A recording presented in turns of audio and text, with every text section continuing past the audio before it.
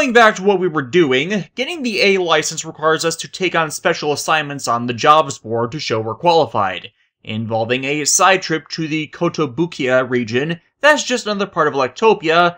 Then we get to the actual license test, and that's summarily taken care of. So, we're off to Yumland!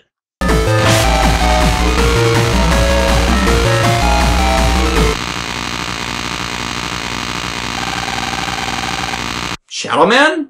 What are you doing here? Well, apparently after his contract with World 3 expired, not that you would know that without network transmission, ironically, since Shadowman was a secret boss that lacked any expositionary interaction in the first game, Dark Miyabi, Shadowman's operator, was approached by the organization Gospel to do some covert operation work for them. Miyabi is a modern-day ninja, his trade being assassination performed for a paycheck, and his Navi reflects that professionalism. Unfortunately, Dark Miyabi is an interesting character they kind of dropped the ball on. Of the recurring non-main character net Navis, Shadowman is one of the most appearing, second only to Base in fact due to his popularity, and yet his operator is barely even given a glance over. Hell, this holds true for the anime as well. Shadowman shows up in the first series and Access, but Dark Miyabi doesn't pop up for the first time until Stream episode 36, and makes about a dozen appearances in the anime, if not less. It kinda makes sense since he's a secretive assassin, but in a series that was often criticized for giving the squishy humans more screen time and development than the counterparts to the interesting robot masters, this is a case of the complete reverse. Due to timing, Lan and Megaman are the first responders on the scene, receiving a warning that needs to be taken to the officials of Electopia being the next target, only for another Navi to intervene. Yes! Cutman! Cutman is one of the easiest to defeat net Navis in the entire series, so weak they need to force environmental obstacles to make the fight against him any challenge, and so recognized to be pitiful that in the anime they cloned him and made a Sentai team out of him to give him some menace, only for a lot of them to be utter bumblers at their assigned tasks. I mean, the only reason you even ever get injured in battle with him is when he pins you due to the required dodging of his homing scissors. I entered the battle with 80 health, and I left with 80 health. We take the message to the officials, who all get in a panic. Yuichiro reassures them, however, by revealing he's close to finishing a program which will allow them to battle Gospel Navis on an even footing. Making me question who programmed their Navis in the first place if they're stronger than those made by researchers whose entire job is technological development. But he needs Lan's help in finding a rare program known as the Change Batch. We raid the BBSs for any leads, resulting in a meandering hut for a woman in AC/DC, only to learn she's out at Okuden, only to learn her source is over in the Kotobukiya Square, and the Navi there gives us a key to, yes, Yumland! Meaning we need to then head all the way back over there to see if we can't get the Change Batch. Okay, something I will admit that is a problem mostly absent for the first game that every other Battle Network does. The travel time sinks for the fetch quests just get frickin' ridiculous. It never gets Digimon World 3 bad where they had us literally go from the far end of the game to the exact opposite side of it, and then back again for no other reason than to talk to one freaking person for a story event that they easily could have cut us back to. Especially in Megaman's case, where you can always log out if you need to, and there are other entrances to the network that can shorten the trip. But there's no reason for a lot of them outside of artificially lengthening the game. To be fair, in later games they'd realize this and add in warp pads that shortcut you to regions to make the transits easier, though then they added new environmental mazes you had to memorize. One step forward, two steps back. So, yeah, Yum Square has the program, and unfortunately it's considered a national treasure. And we have to steal it. Hang on, I know a guy.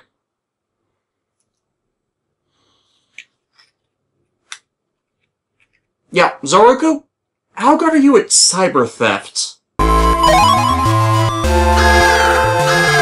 Damn it, Lupin! Now we have to fight our way out of the square.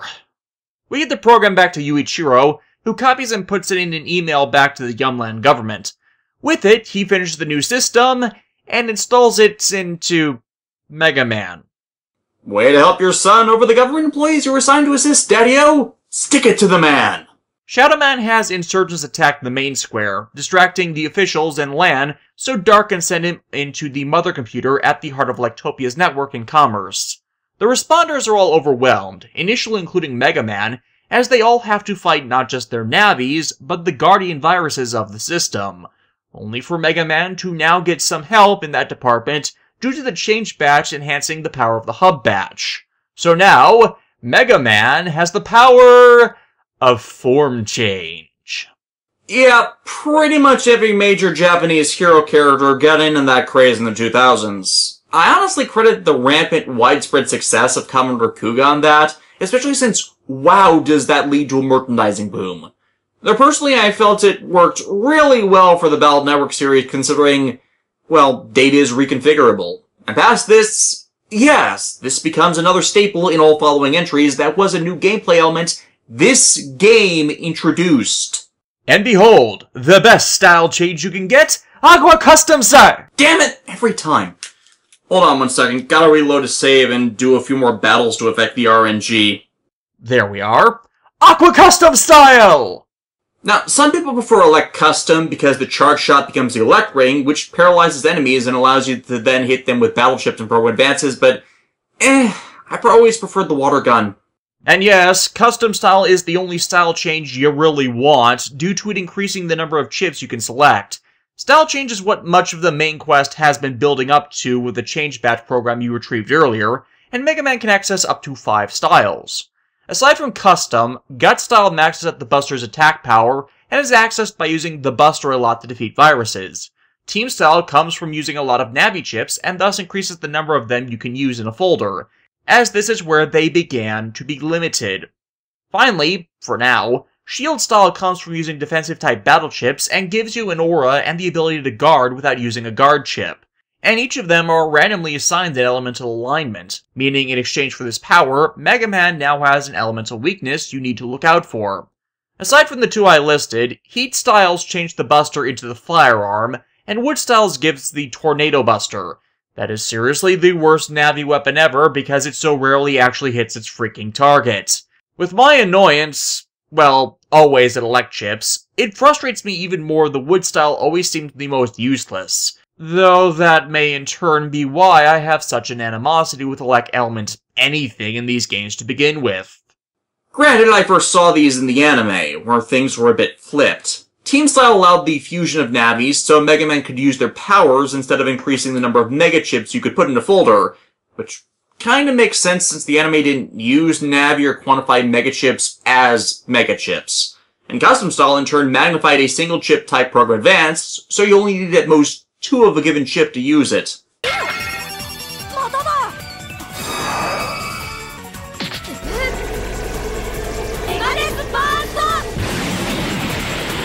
And likewise, that's understandable since the anime didn't have a custom menu-like limitation.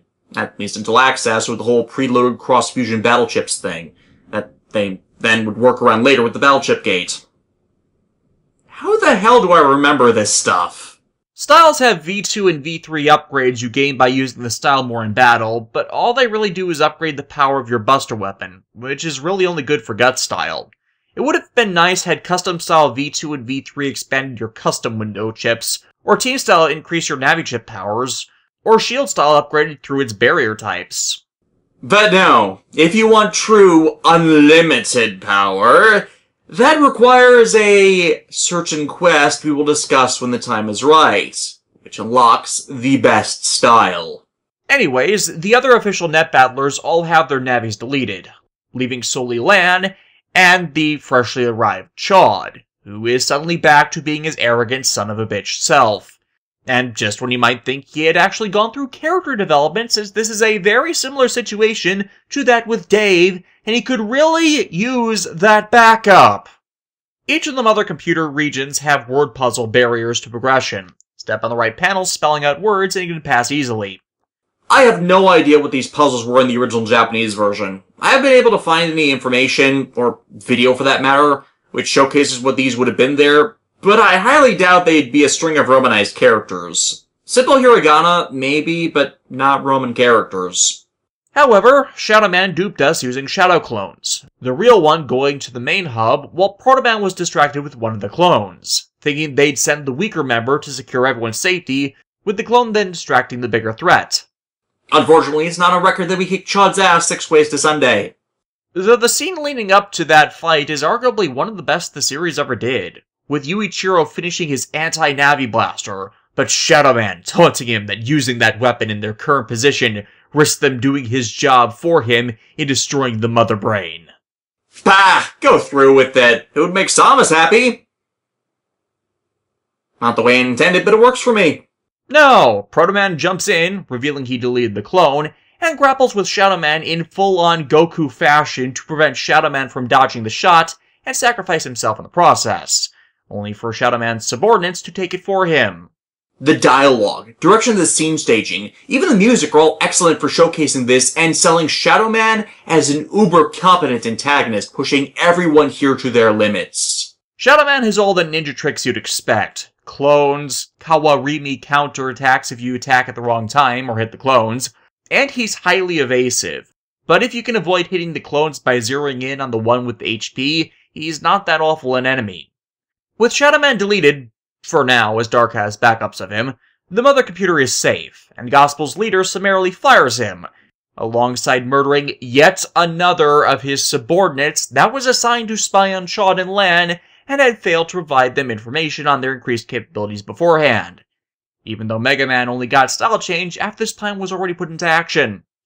Still, in an effort to combat the ever-growing threat of Gospel, a global conference of net battling officials is called to take place in Electopia, the Battle Network universe counterpart to America.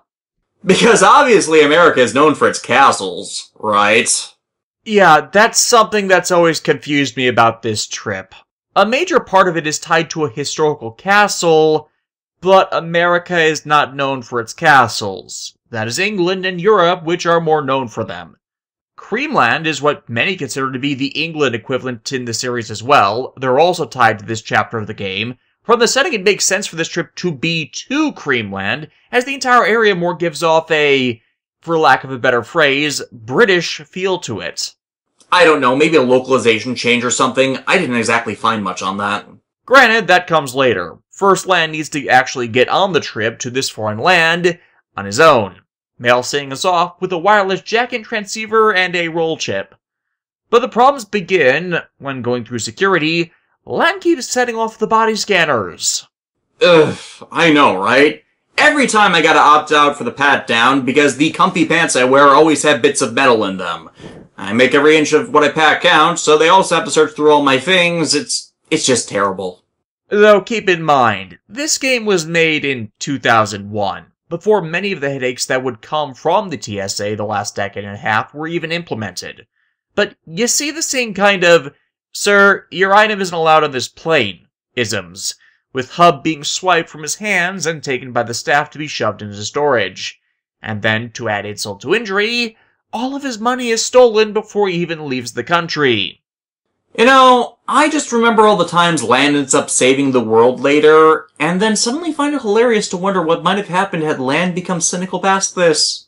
Alright, time to save the world from being deleted by a rampant AI. Wait, it's that guy who stole my money! You know what? Screw it! You can all die for all I care! Fortunately, Chaud's douchiness seems to have waned again, and he used his official authority to get them exempted from the "take a child's brother that's stuck in a computer" clause. Though when we arrive, we then run into the thief and kick his ass to get our money back. Ha! Take that, hoser! There, now we're feeling much better.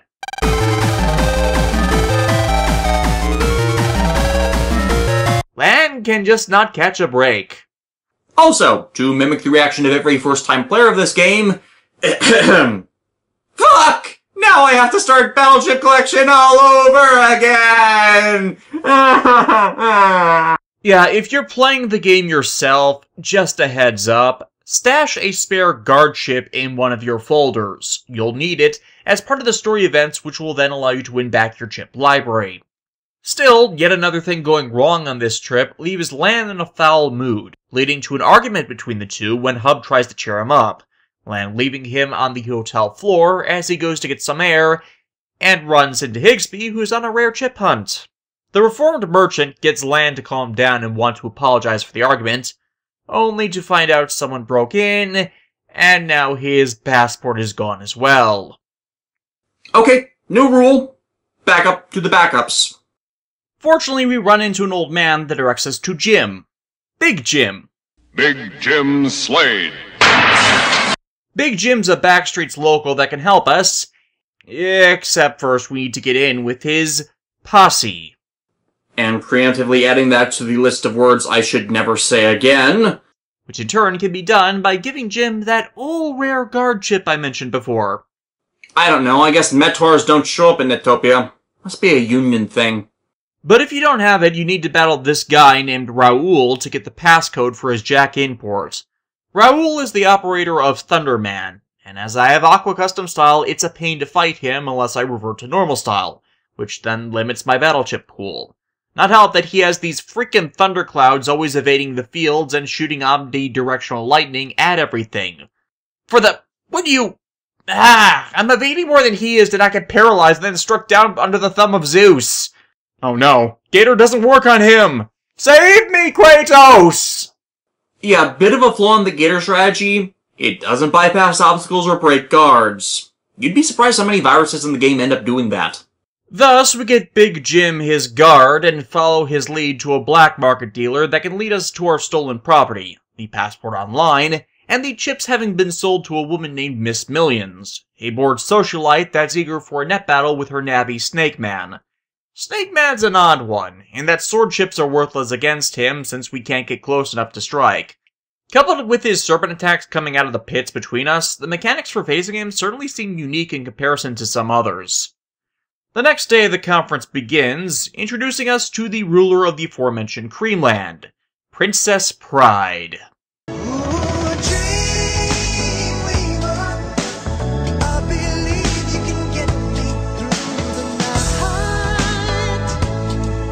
Fun fact, in development Princess Bride, instead of being an allusion to the movie The Princess Bride, was going to be named Princess Tron, as in Tron Bonne from Megaman Legends.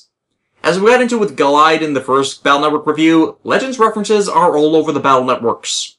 Hell, Melu has a doll of one of Tron's minions stashed in her room. The meeting begins with the Electopia official revealing their intel has informed them Gospel's intent is to create a supernavi, the ultimate AI, and use it to conquer the world. And they shall name it Aura. What, this makes more sense than Mama's retcon into existence plan in the last .egg entries. Frickin' environmental terrorists ruin everything. However, just as he's about to present the details, everyone falls through trapdoors. One by one, the other world net battlers are taken out, with Lan's own trap leaving him surrounded by a pit of fire, which he escapes using Deus Ex Machina no Jutsu! Yes, the wireless jack-in port Melu gave him allows him to access the network to get out of the trap, meeting up with Chad where we find Raoul having been heavily injured, and Chad now thinks we're the one behind all this? The fuck? You've gone past your previous rating on the douche scale, dude.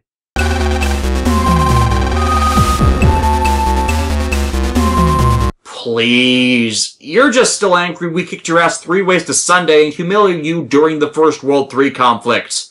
Well, I got one response to that. First, turn Gator.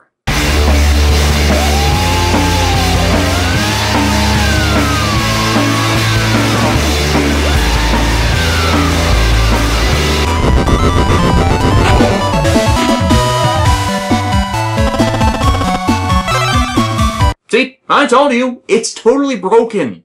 Raoul wakes up after that and discloses to them how much of a dick Chad's been, revealing the real perpetrator is a bit more blue-blooded.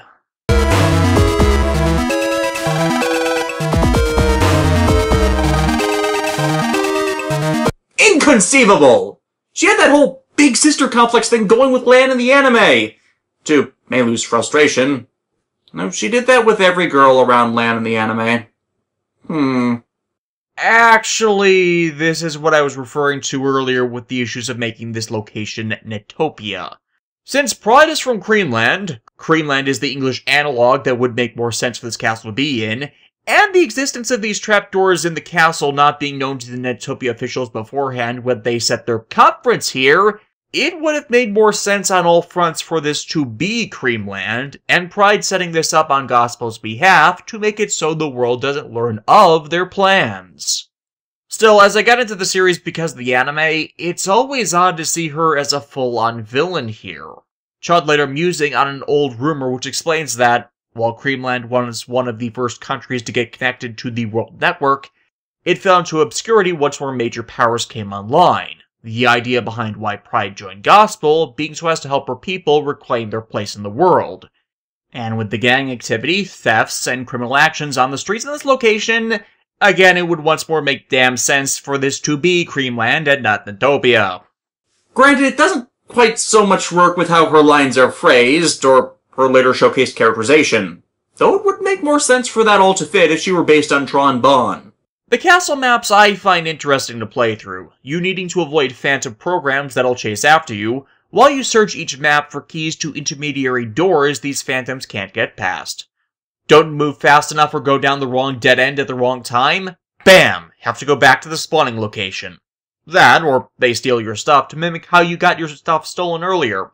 Though honestly, the viruses here are the bigger pain. You begin to encounter these Dominard viruses, which are always guarding attacks until they're about to attack you, so the only way to kill them is to counterattack. Sword ships and the slasher battle ship are always particularly effective, but you can very easily blink and you miss the timing for that. Regardless, Pride's Navi is the one guarding the controls for the trap system, meaning we have to beat him down. Now, behold, Nightman! I have been waiting since I forgot to use it in the Riku reviews to make that joke. Nightman is Stoneman from the last game if Stoneman was in any way actually a challenge, spending most of the battle rendered invulnerable, only dropping back to either attack in front of him, meaning just waiting for his guard to drop is a bad idea, crack the panels, or cause a digital rocks fall, everybody die.